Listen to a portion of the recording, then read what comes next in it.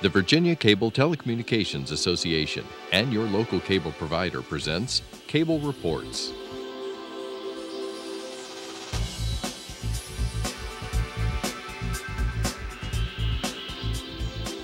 Join us now as Cable Reports brings you up to date on current issues facing the Commonwealth through discussions with your local legislators and other policymakers from across Virginia.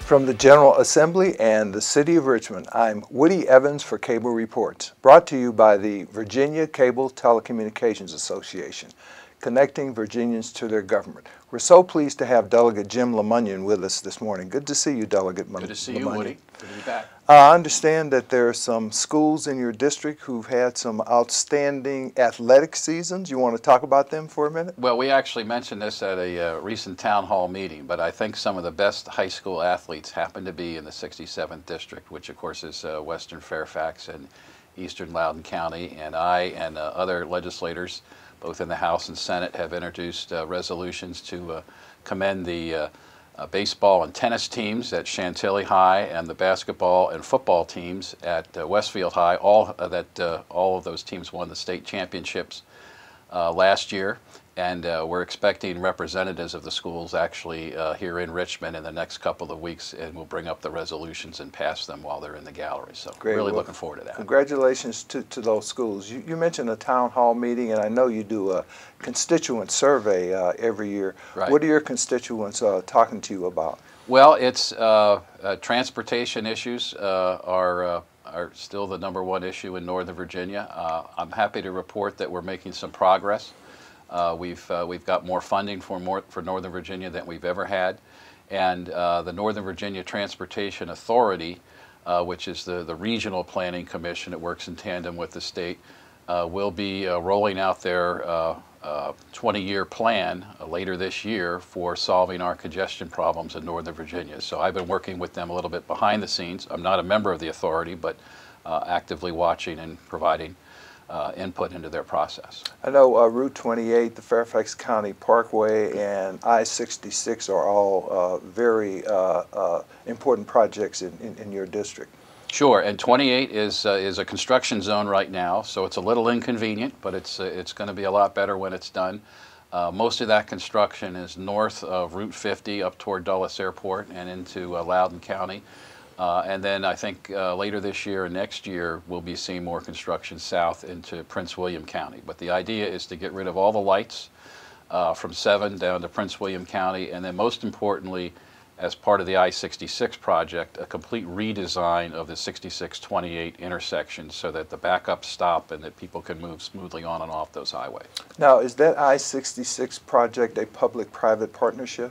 That's what the Secretary of Transportation has negotiated. So they have selected a company to construct a wider road, and much like the Beltway and 95, the state in this case is not putting any money into it.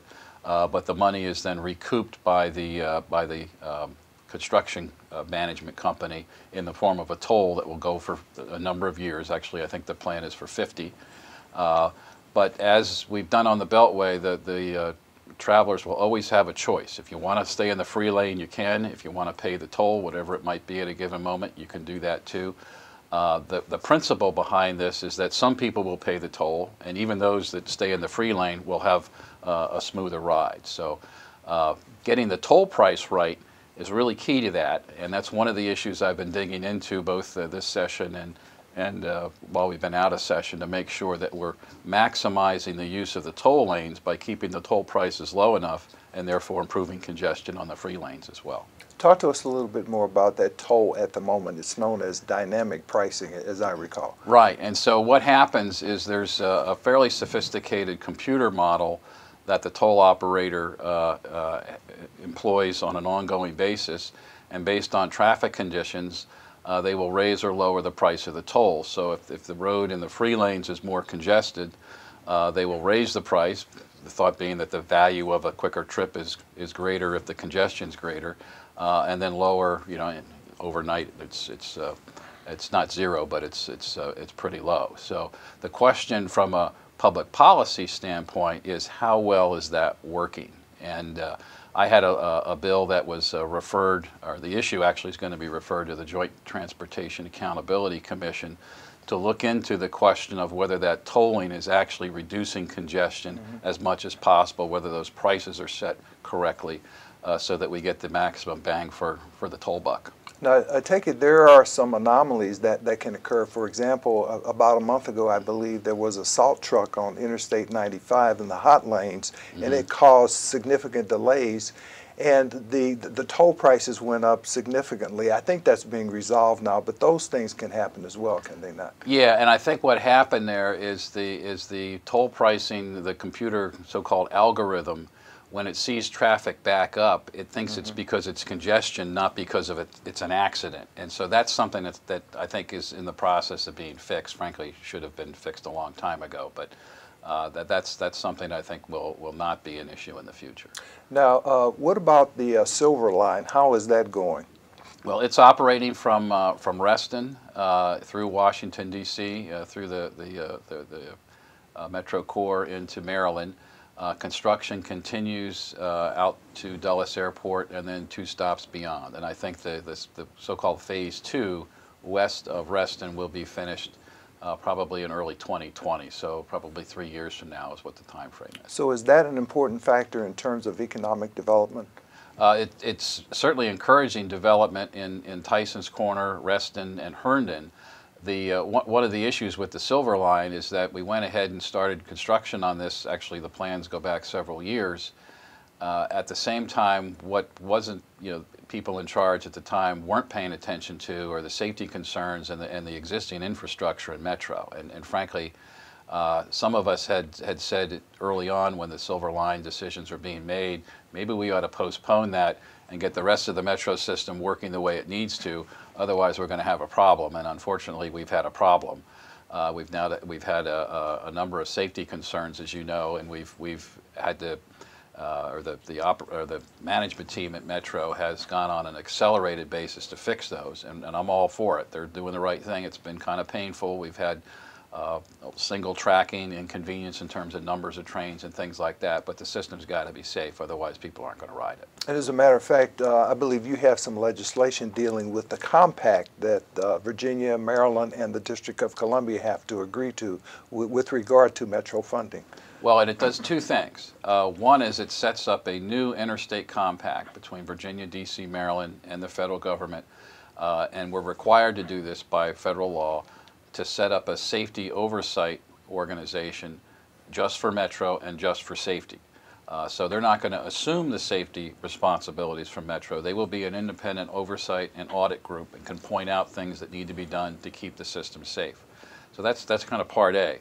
Part B is we have fundamental problems with just the financing of Metro, with the way the board is operating, with a number of issues related to its ongoing operation that suggests that in the long term it's just not sustainable in the way that it's presently organized. And so part B is to reform the existing 50-year Metro compact so that Metro is sustainable and safe for the long term. Now, to what extent, if any, does the governor, whomever that may be, have a say in terms of those kinds of transportation issues relating to Metro? Well, I think there's a lot of bipartisan support on the Virginia side with the governor, Secretary of Transportation, the business community, those of us in the legislature, both on the Republican and Democratic side, to reform this process. So the role that he can play and that all of us can play is to put some wind into the sails, so to speak, of this reform movement to get Maryland and D.C. to the table to actually start negotiating these things. And that's the issue. It's not a lack of willingness, I think, on anyone on the Virginia side. It's getting the other parties to the table to say this needs to be done, and it really needs to be done now. Now, what about the criteria that has been set forth in Smart Choice, dealing with how the Commonwealth Transportation Board divvies funds out on a statewide basis? Sure. Has worked? It's off to a good start. I think I would characterize it that way. This is a concept that we started in Northern Virginia almost 5 years ago now, where we said, let's see if we can take as much of the politics out of these questions of where projects get funded. It shouldn't go to who's chairing what committee or who's got some kind of pull one way or another. but let's evaluate projects in Northern Virginia in particular based on how much congestion a particular project will eliminate relative to the cost of the project. And this Northern Virginia Transportation Authority and this forthcoming plan is aiming to do exactly that. Then we took the initiative statewide. Now, congestion's not a problem everywhere in Virginia, but there are other factors. Safety can be a factor, economic development can be a factor, and so there are different factors in the other transportation districts around the state. But again, the principle is the same. Let's fund transportation projects based on merit, not on some political inside deal. And there'll be some adjustments that'll need to be made, you know, as we go along and we learn how this process works. But overall, I think we're off to a good start. Now, how important a factor is return on the state's investment? Well, that's yeah, ROI, as they say in the business community, is a big deal, and that's exactly what we're looking at. So in Northern Virginia, the ROI is computed based on how many more people can move and the mobility generally of the region, not just on highways, but the combined transit, buses, and rail is all part of that equation. Now, in Southwest Virginia, where economic development is a significant concern, the question is if we build a certain road or we connect interstate highways that may be coming from North Carolina or West Virginia, how does that improve our economy? So that rate of return on investment is computed based on that metric. Another huge economic driver, which does have an indirect economic impact on your district in Northern Virginia, is the Port of Virginia. What's happening there? Are those post-Panamax ships now coming into that port? I'm told they are, and that's really exciting. So the Panama Canal, of course, has been widened, and so that's a huge opportunity for shipping business on the east coast of the United States. Doesn't affect the west coast much. Most, Long Beach is the big port on the west coast.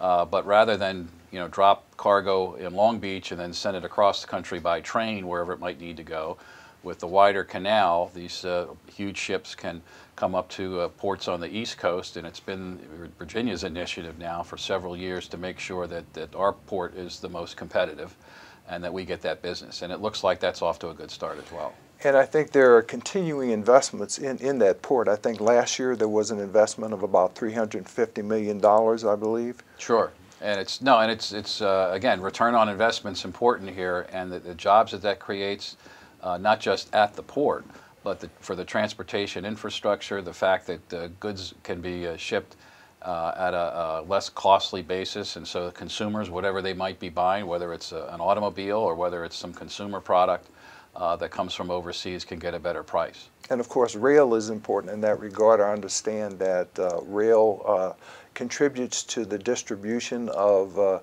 goods from the port up to the inland port in Front Royal, for example. And that's only a couple hundred miles of transport, and so the cost on that is significantly less than going 2,000 or 3,000 miles from the west coast, which is what a lot of these containers off these ships have been doing. And I think that there was an attempt this session, it may not go anywhere this year, to create a port in Southside Virginia, I believe. Yeah, I'm not familiar with that, but that's for some of this inland port idea makes sense as well in terms of customs fees and just centrally locating along railroads, things like that. So.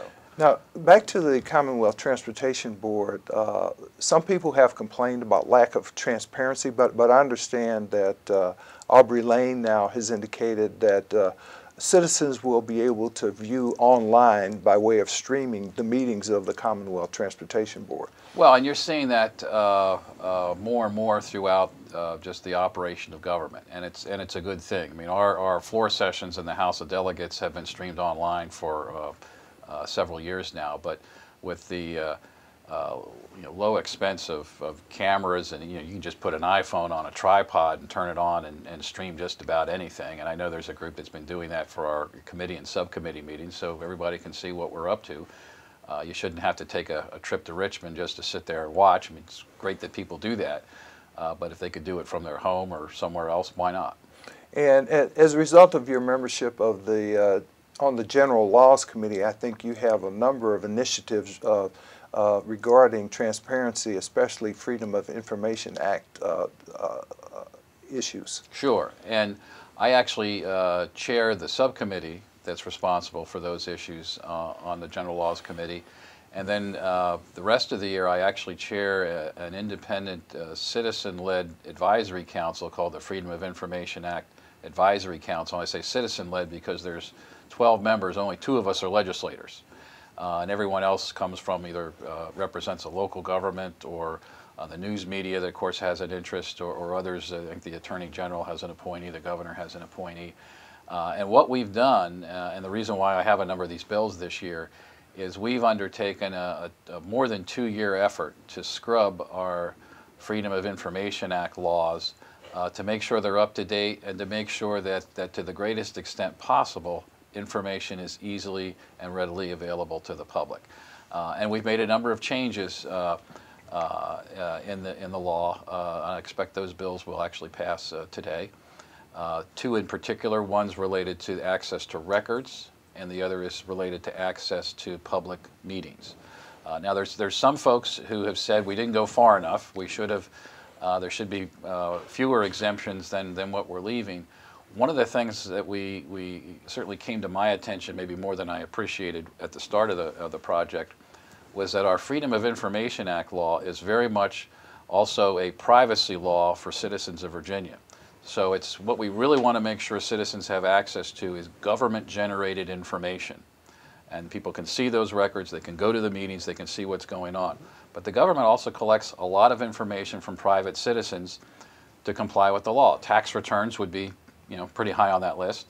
If you're doing business with the state, you may have proprietary financial information or trade secrets that you need to show to the state to get a contract of one kind or another. That should be kept private. And so most of what's in our Freedom of Information Act are provisions keeping private information of Virginia citizens private, and we did not change any of that in any way.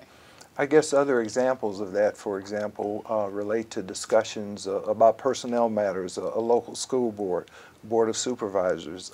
That's not subject to open disclosure in terms of any open meeting that those local boards may have. Yeah, for personnel matters, there can be closed meetings. For certain personnel records, I mean, we can find, citizens can find out the name of every public employee, what they do, what they're paid. They don't get a copy of their performance evaluation year to year. And and there's not an exact line to draw there. I mean, some folks would say, well, we ought to share more, others we ought to share less. The consideration related to public employees, whether it's state employees, local government, teachers, of course, are the largest set of local government employees, is if too much of that information can be made public, these people just aren't going to want to work for local government. They'll go do something else. They say, I don't need to see my performance evaluation on the internet or in the local paper. And if that's the way you're going to treat me, I'll go take a job in some other occupation. So we need to keep in mind that we want to attract good people at all levels of government, particularly teachers.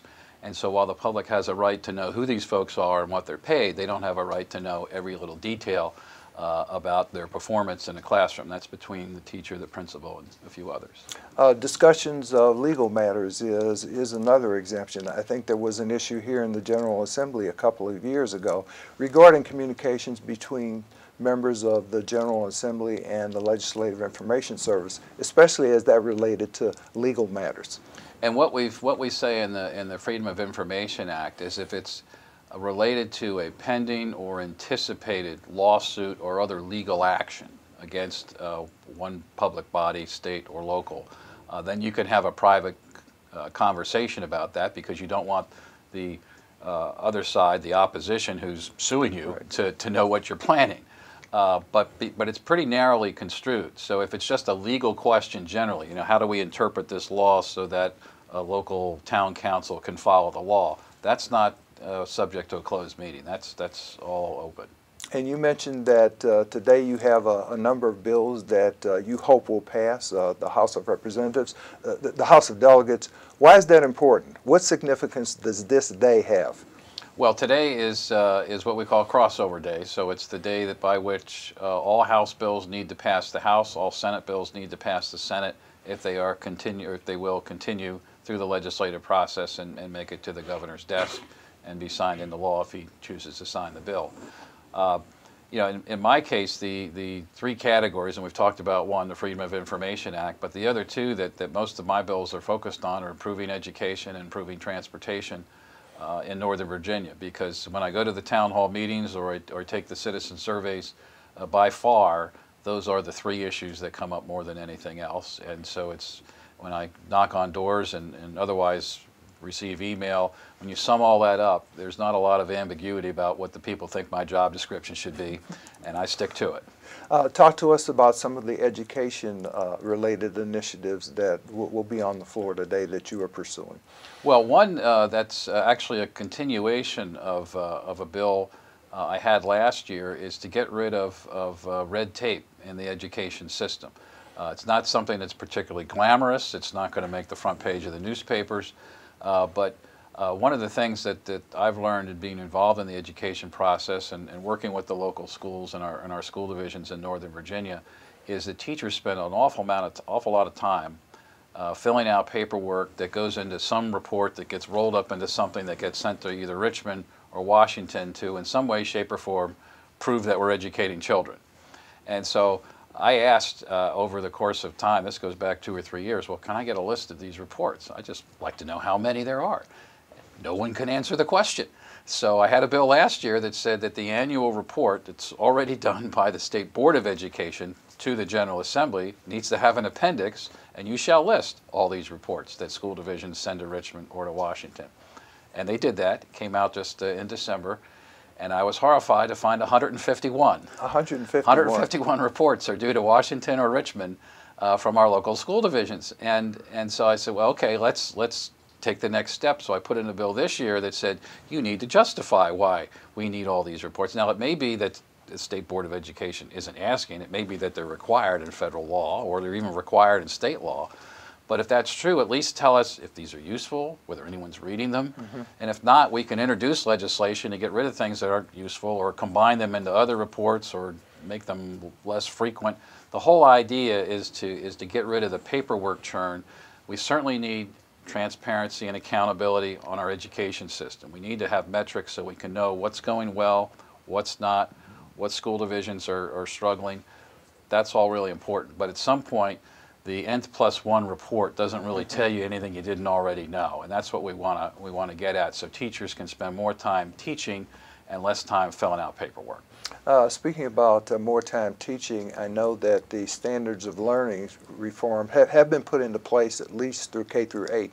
Where are we at the high school level in that regard? Well, we had legislation last year that said let's take a top to bottom review of high school education. It's been referred to as high school redesign, and that has, in the process of being implemented by the state board.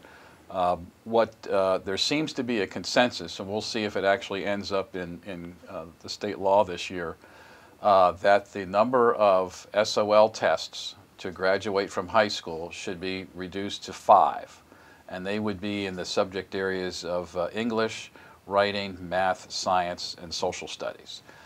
Today, depending upon the type of diploma, a standard diploma there's 6, and an advanced diploma there's 9. And there's a range of classes that require SOL tests. Algebra 1, Geometry, and Algebra 2 all have an SOL test. So even if you don't need to take one to graduate, you need to take the test if you take the class. Right. So that's the kind of streamlining that we want to do. And I think in my view, state law ought to have the minimum requirement. And we all say that not just because folks on the state board said so, but the elected representatives of the people say, this is what a Virginia diploma means, and we can point to it in the law. The other factors of the questions on the tests, how frequently they're administered, how all that goes, we really need to leave that up to the Department of Education and the state board to figure out those details. What about the emphasis on dual enrollment between our high schools and our community colleges? That's a continuing success story, and we continue to promote that. There's some legislation this year to make some what I would generally consider to be minor adjustments, but if there's a student who's doing well and wants to take an advanced class that's not offered at the high school but is offered at a community college or even one of our public universities, why hold that student back? let them go to that class if their schedule allows, and continue to advance to the best of their abilities. So that just makes great sense. And what about more choice for parents and their students in terms of charter schools, for example, education savings accounts? I think there's a bill making its way through the General Assembly on that. Yeah, there's a number of initiatives on school choice. We had the charter bill last year. We had the votes in the House, not the Senate. I think a number of people were concerned that that would allow the state to step in a very heavy-handed, big way and say, well, you know, even though there's 134 school divisions around the state, most of you are doing fine, we're going to show up and say, you know, we're here from Richmond and we're here to help you. And that's not what people want, and it's not what I want or anyone else wants. The concern is we have a relatively small percentage of schools that are really struggling, and over the course of time it doesn't look like their localities are in a position to really turn things around. And so when you have those kind of exceptions, not the rule, then the question is, what should be the role of the state in stepping in? And it turns out most states around the country have that authority in that case. In Virginia, the state government doesn't. And so that was really the focus of the issue with charter schools. If that issue comes back, perhaps there's a way to more narrowly construct it, so we're only talking about helping schools that are really struggling and not just stepping into Fairfax or Loudoun County and saying, hey, we've got a bright idea here and you guys need to go along with it. That's not what we're talking about. Got about a minute left, believe it or not. Sure. But you know, you're a high-tech guy. You come from that business expertise, so to speak. Cybersecurity is a burgeoning industry where high school students with a certificate can earn a pretty good salary.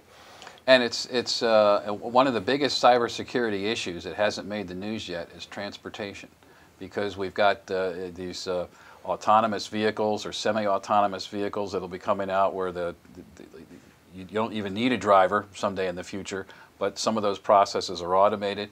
All that takes is a lot of electronic sensors on highways, and if those aren't secure, even at a red light, if some bad guy gets into the system and says, let's just turn all the lights red, right. Okay, all of a sudden everything's ground to a halt. Or the opposite problem, let's turn them all green. You got another problem. So there's a real, I've looked at cybersecurity mostly from a transportation standpoint, and the VDOT team in Northern Virginia actually walked me through some of the work they're doing. But there are significant job opportunities in cybersecurity at all levels of education for people, whether they've come out of community college, a high school, or a four-year or advanced degree. The other thing I'll mention is that we have so much construction going on in Northern Virginia right now in transportation. We have 2,000 unfilled construction jobs. Wow, so great. If anyone knows someone who's looking for work in that field, I'd be happy to talk to them and give them a referral. Great. Well, thank you for being here, Delegate Jim LeMunyon. Good to see you again. Good to see you again. Thank you. Thank you for watching Cable Reports, brought to you by the Virginia Cable Telecommunications Association. Until next time, I'm Woody Evans. Thank you. That was good.